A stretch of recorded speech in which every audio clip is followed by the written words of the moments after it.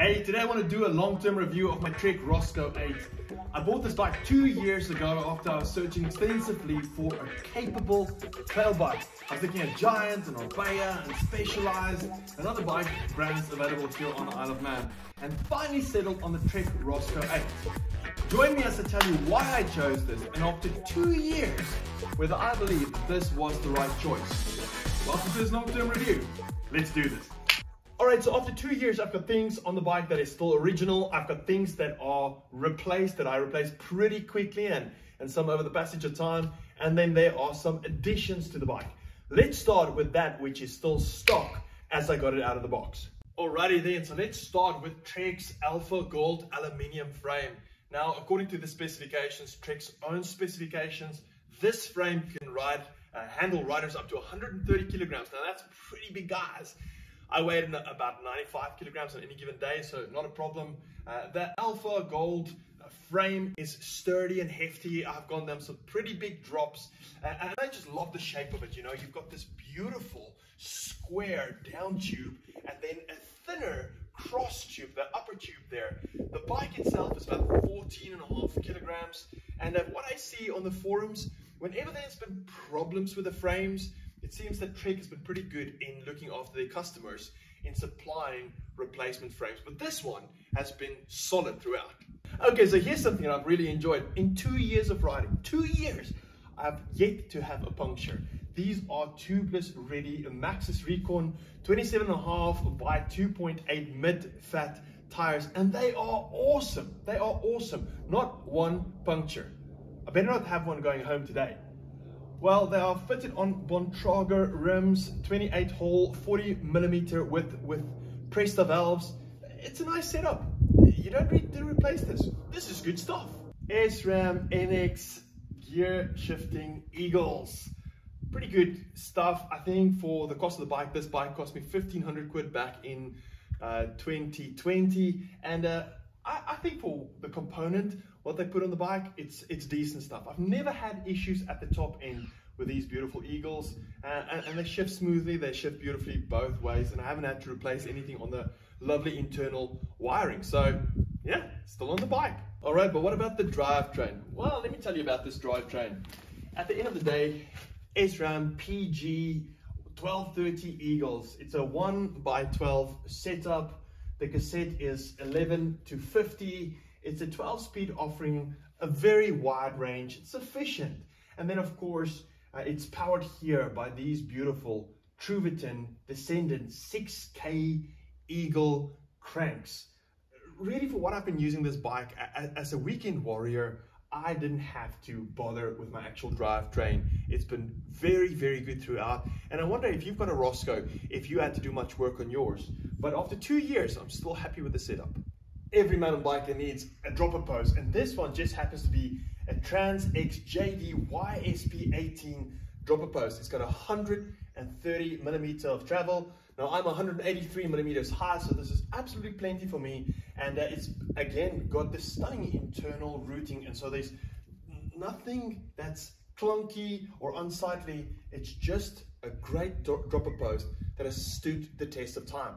Well done, Trek. You've done well. Brakes. Whoop whoop. On these brakes, we're talking Shimano hydraulic discs. It's MT501 levers with MT500 calipers.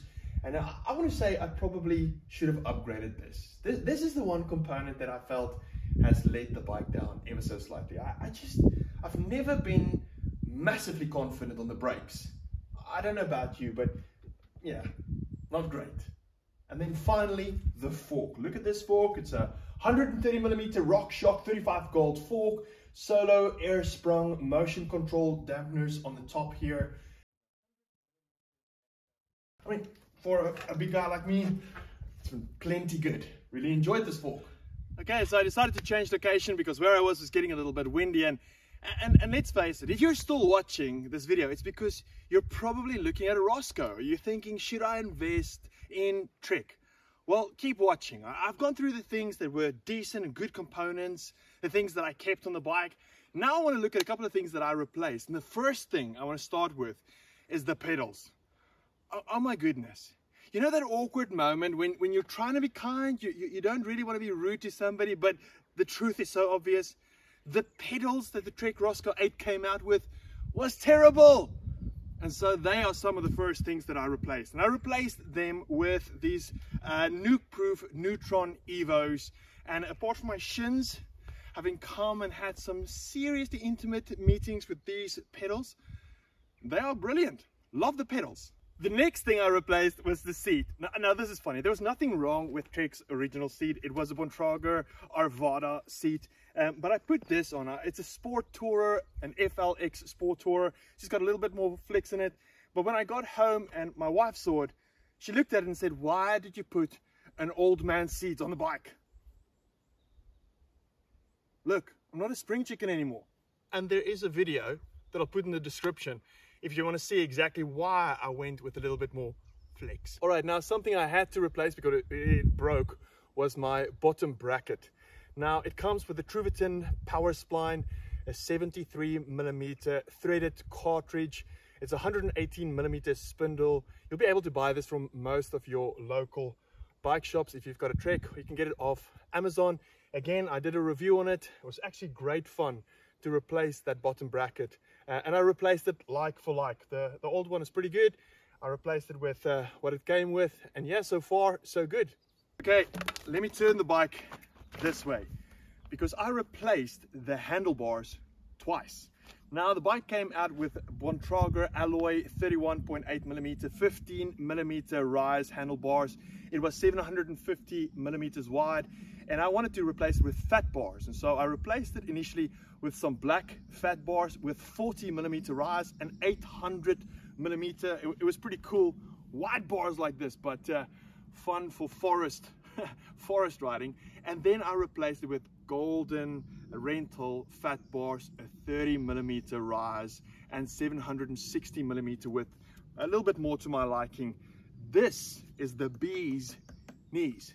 Love these handlebars. If you haven't got a pair of fat bars, save up, spoil yourself. And then of course I replaced the stem as well. I had a Bontrager comp stem on, 0 degrees, 50mm, quite a long stem. Now I replaced it because of the aesthetics. You know, there wasn't anything wrong with it. It just didn't look that cool. It's kind of like a thin black stem. So I wanted something a bit more chunky, a little more solid, and so I replaced it with a 30mm rental bar that just complements the handlebars beautifully. And every time I look down, I see the big R for that rental make on it, and I love it. I think you will too. And then finally, these grips. Now it came out with black Bontrager grips, exactly like these, but as you can see, you probably can tell, I like orange. And so, you know what, I think handlebars is just one of those things that are personal taste. You know, you don't really feel a massive difference between one set of handlebars to the next. Here in the UK, a set of handlebars could be a tenner, 15 quid. Now they can become very expensive, but honestly, grips are grips. And these Bontragers, I think they cost about £15, 10 to £15, I forget, but they look awesome in the orange. This really, I think, is personal preference. It doesn't make you a better rider. It just looks cooler as you go past your mates. And then the additions. Now, every manufacturer sells thousands, if not hundreds of thousands, of a particular model. And additions are the little things that make the bike unique to you, your special touch, that which is going to help you to get your bike in a crowd of thousands. And the first thing that I put on was frame protection. Yes, AMS, high impact frame protection. When you load the bike, when you bomb the bike down the forest, when you fall, when you crash, as things scrape and rocks shoot out, this beautiful high impact frame protection is ideal for keeping the bike in ship shape. Right, following that is the mud guards. Now, especially in wintertime, this side of the world, it's not fun to have a whole back and crotch full of soupy, wet, cold mud. And so these RockShox mud guards, although cheap as chips, has been a fantastic addition. And they come in all manner of shapes and sizes and colors. And this is a good buy. This is something that should be in your Christmas stocking if it's not there already. A small little thing, but a fun little thing. Little air valve cap. These air valve caps come in different shapes, different sizes. Some of them come with little lights in them. It's a bit of fun. And I've got maybe 15 or 16 different colors, and every now and again I will just change color for the heck of it. Why not? Ooh. And then a bit of name branding. Why is it that only the professionals can have their stuff branded?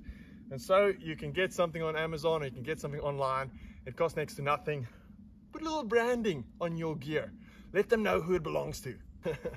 And when all is said and done, the piece de resistance, my Captain America badge, just because they don't do a Captain South Africa badge, but it is pretty cool. Love it. So having said all that, bottom line, should you buy this bike? Is it worth it after 2 years? Well, the bottom line, it's a great bike. If you're considering a Roscoe, go for it. A top tip would be this: whatever you go for, wash and lube faithfully as often as you're able, and you won't go wrong. Most of the major components today are so close to one another. It's only when you spend big money that you start feeling big differences. So just keep your bike nice and lubed and nice and clean, and it'll last. This is not a high-end weapon, but rather a do-it-all, dependable workhorse. It's a great ride, especially in tight corners and technical trails and fast descents with these fat tires. It's not a commuter though. Let me just say this: don't think that you want to buy this bike because you want to go to work and back every day with these big tires. It's hard work on the road. But it is an awesome trail bike. And it does what it says on the tin. It's all day fun.